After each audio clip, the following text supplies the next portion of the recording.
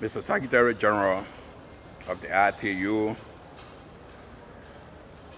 other senior officers of the ITU, Mr. President and Presiding Officer of the conference,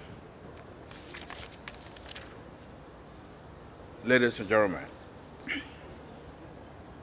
our delegation brings you greetings from the President and people of Liberia, and take this time to congratulate the President and people of the Republic of Romania on this unique occasion and wonderful display of hard work in hosting the 2022 Plenipotentiary Conference.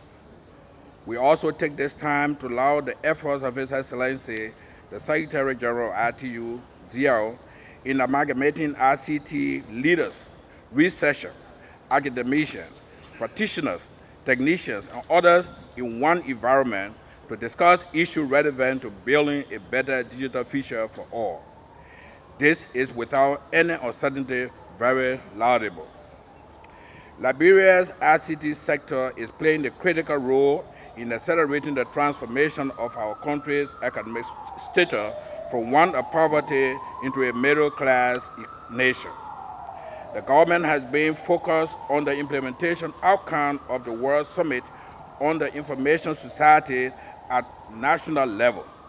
At the same time, working towards and achieving all internationally agreed development goals, including Vision 2030.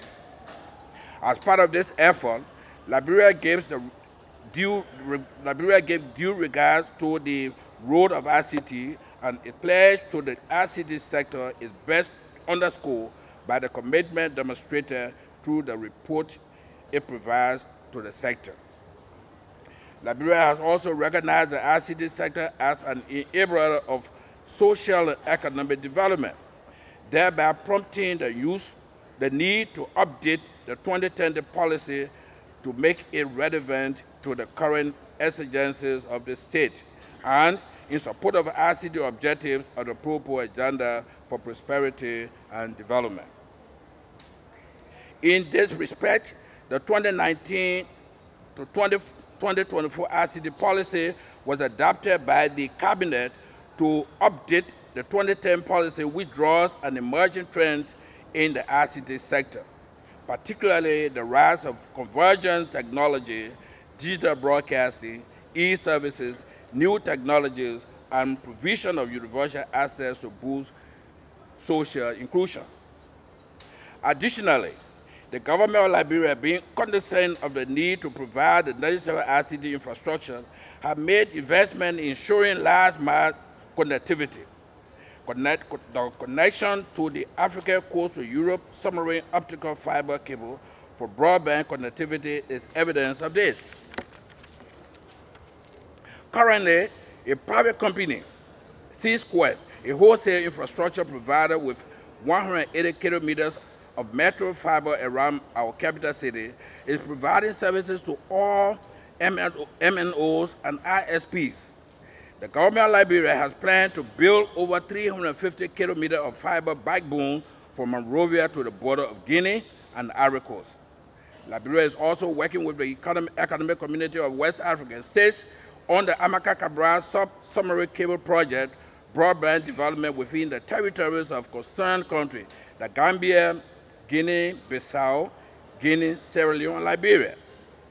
Coincidentally, the same named countries have only one cable landing station connecting them to the ice cable, submarine cable. The proposed Amaka cable includes a main trunk, which will run from Paris to Cape Verde to Monrovia in Liberia, with 3 branding units to Guinea-Bissau, Guinea, and Sierra Leone, and 2 stops for future expansion to the north and south, respectively. Those efforts are being made to ensure that last-mile connectivity is provided to the consumers and provide such needed and guaranteed redundancy in international connectivity for our country. Your Excellencies, the era of technology is here and it cannot be ignored. The development of every country is now linked to how much the country consumes ICT. The Ministry of Posts and Telecommunication has a responsibility to develop policies and standards that will guide the sector.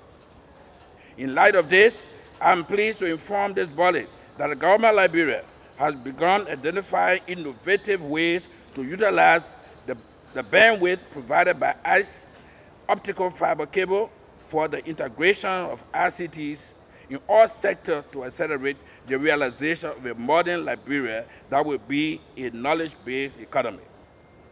Our Cybercrime Act of 2021 is currently at the Senate and the House of Representatives of the Republic of Liberia to be enacted into law. The Cybercrime Act seeks to provide for the prohibition, prevention, detection, and response and prosecution of cybercrime in Liberia.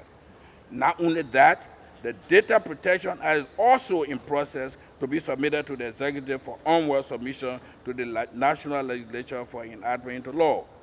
The Data Protection Law, when enacted, will provide a legal framework of protection for privacy of data relating to collection, processing, transmission, storage, and use of personal data without prejudice to the general interests of the state. However, there remain financial difficulties that are associated with what we do in the ICT sector.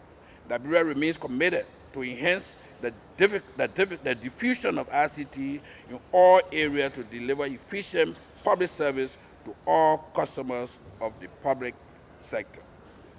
Our government understands the use of ICT for sustainable development and growth cannot be overemphasized.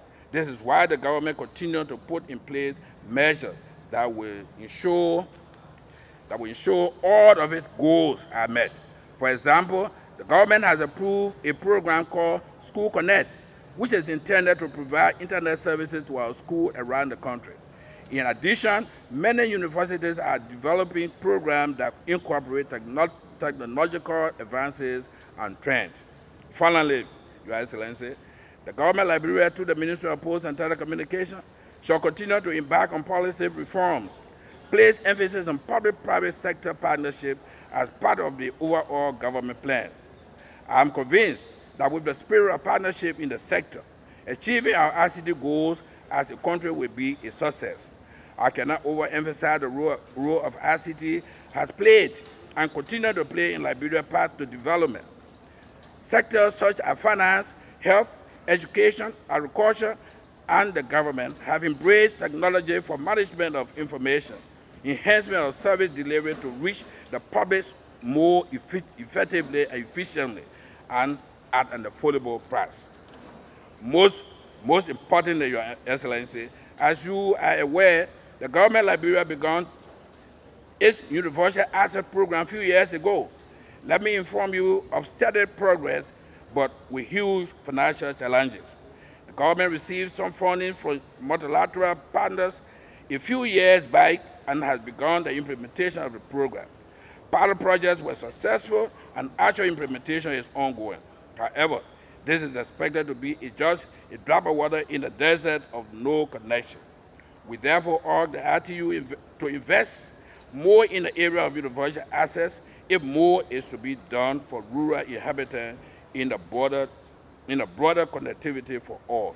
The need across the landscape of Liberia is very much real, and there is no other way to put it but to describe it as such.